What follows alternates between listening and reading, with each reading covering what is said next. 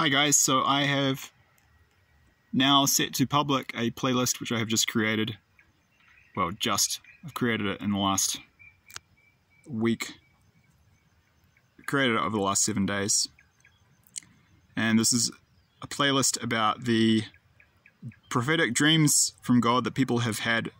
These different people around the world who don't know each other, who have had no contact about this. And if you look at these videos in this playlist, you'll see that there are striking similarities between the dreams, including even the same kinds of price points for what people are seeing the prices of physical gold and especially silver will go to in the future.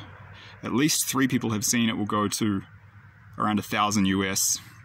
Other people have seen it that will go to $300 and then later between $500 to $600. Anyway, I would encourage you guys to take a look if you're interested to get an understanding, an idea of the veracity, I believe, of these messages. Veracity means truthfulness. So, when many different people who don't know each other all around the world are all getting the same message and it all lines up, that's pretty solid evidence in my experience. And, it's up to you, but that's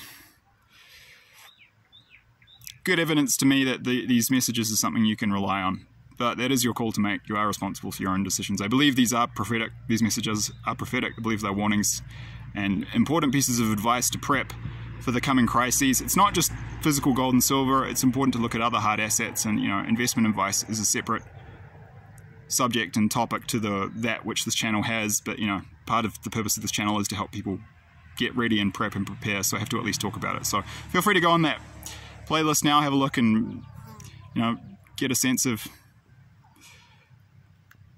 the reality of this message and this warning. We're already moving into hyperinflation. It's not going to get better, it's going to get worse. This is just the beginning.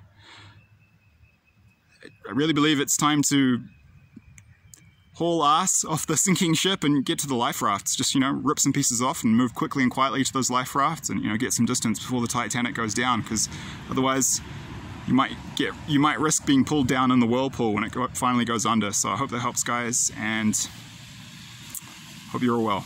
Cheers.